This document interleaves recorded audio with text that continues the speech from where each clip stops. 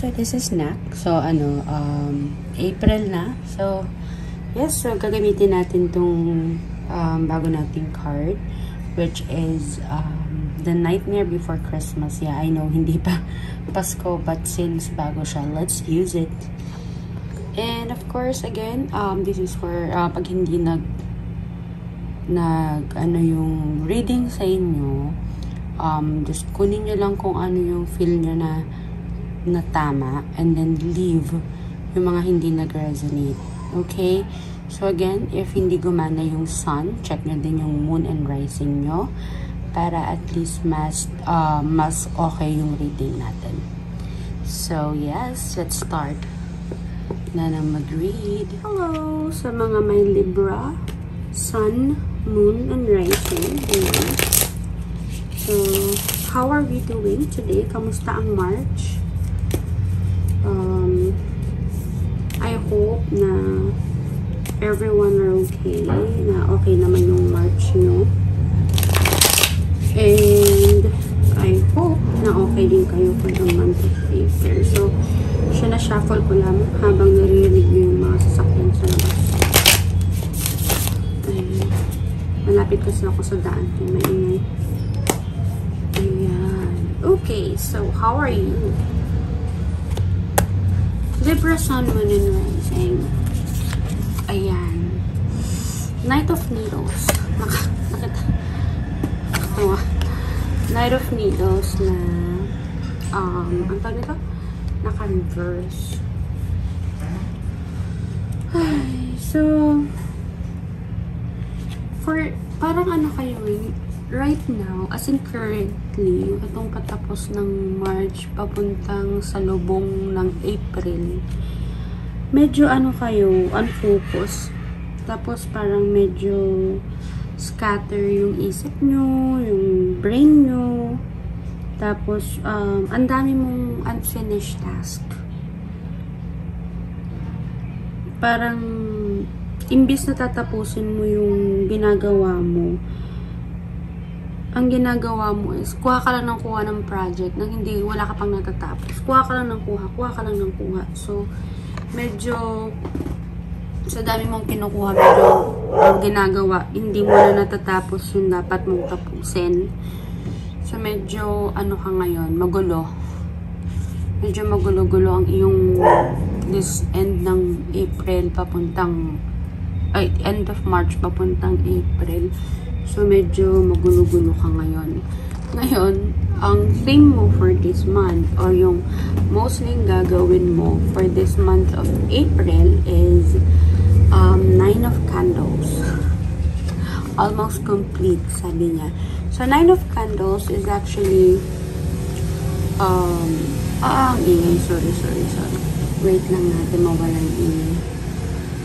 Motor atin.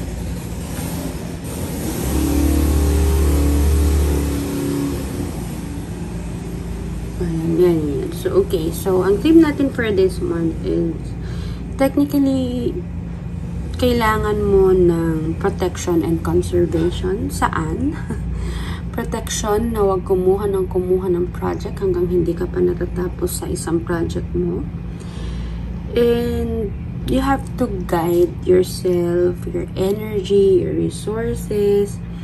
And of course, for this month also, it's saying na don't be afraid to ask for help. Sabi nilang ganyan.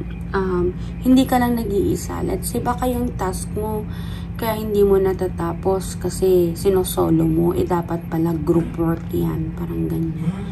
Group work pala yung project na yan, pero ikaw, si ate, si kuya, masyadong bibo.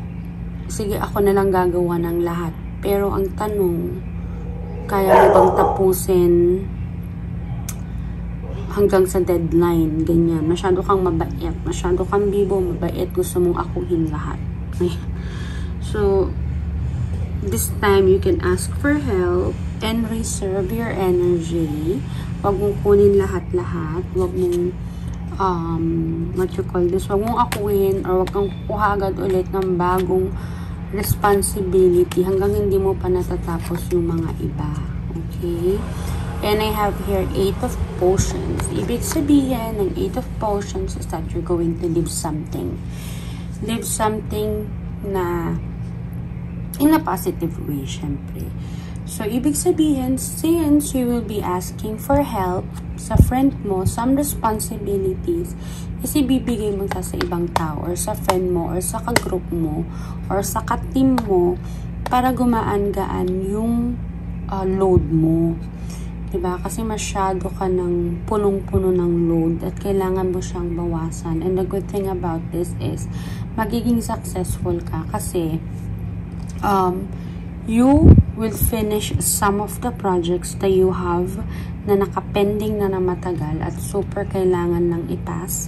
And somebody will help you out para makapag-move on at maumpisahan ulit yung mga bagong projects or kung may bagong or if may project pa na parating is mag-move on na kayo doon, di ba? Parang papunta na kayo doon. So, all you need to do is teamwork. Tell them, hey team, I need your help. Baka naman, ganyan.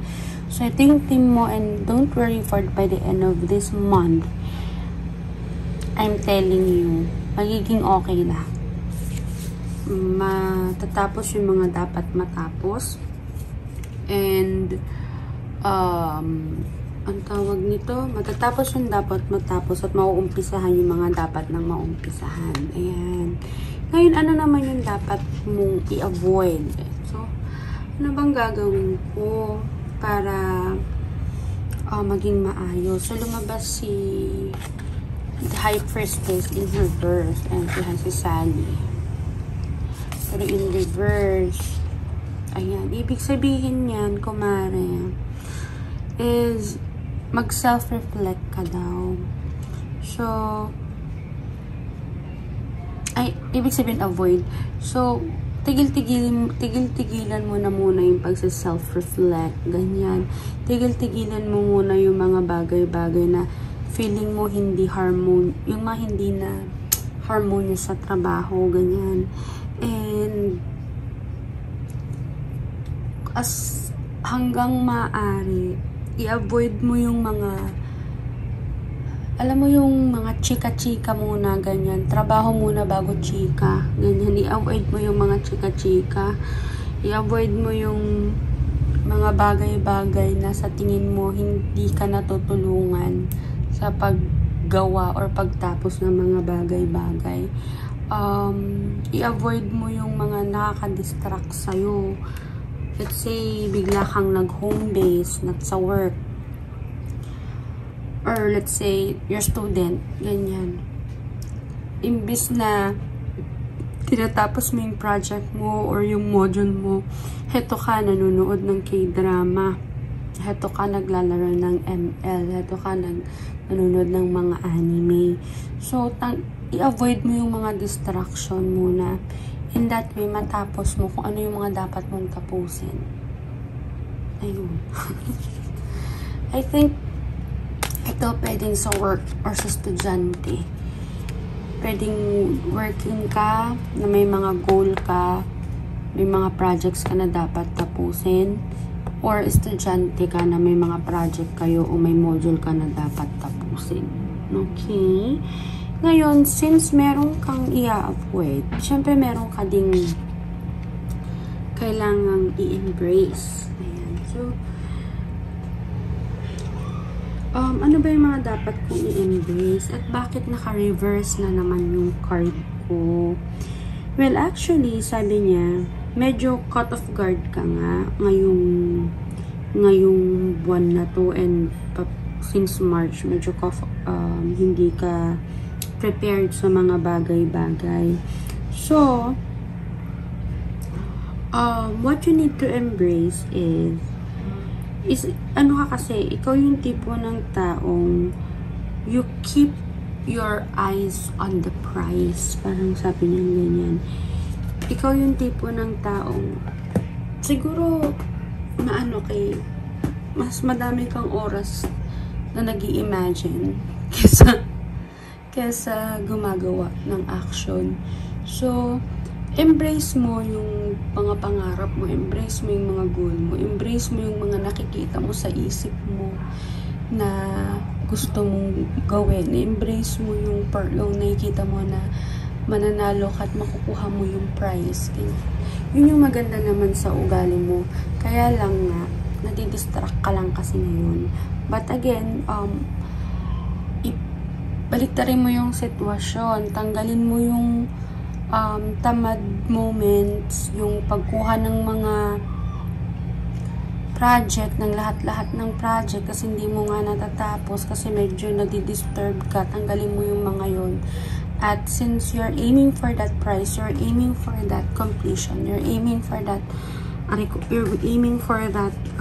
something na para makomplete mo siya, Libra, kailangan mag-focus ka ulit, diba?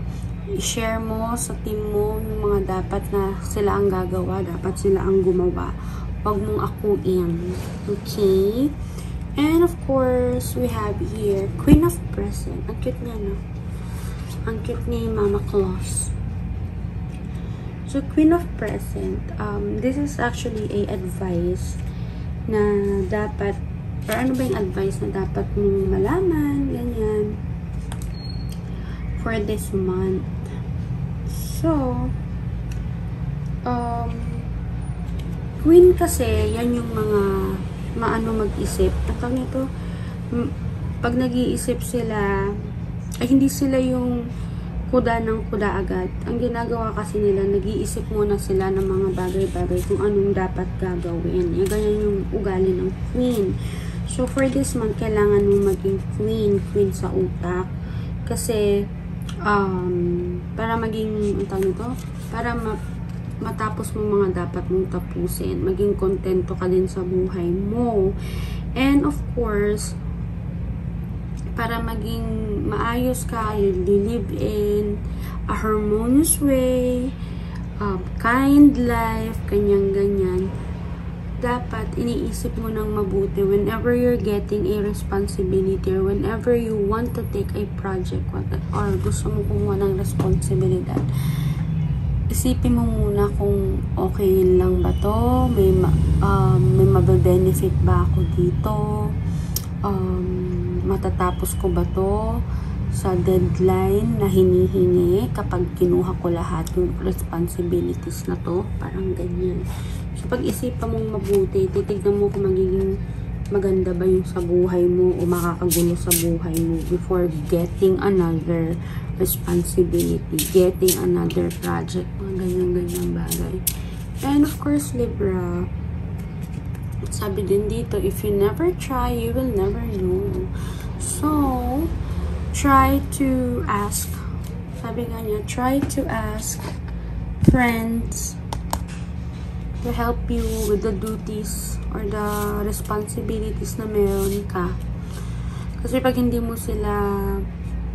trinay silang sabihin, hindi mo din naman alam magiging reaction nila, diba? So, please ask for help, mga Libra, Sun, Moon, and Rising. Huwag niyong suluhin lahat para may matapos kayo. Ayan. So, again, that will be all. And I hope you like, comment, and subscribe, and share yung channel ko sa friends niyo. And of course, also do check my Instagram and Facebook. That's Queen Nak. Thank you so much. Bye-bye.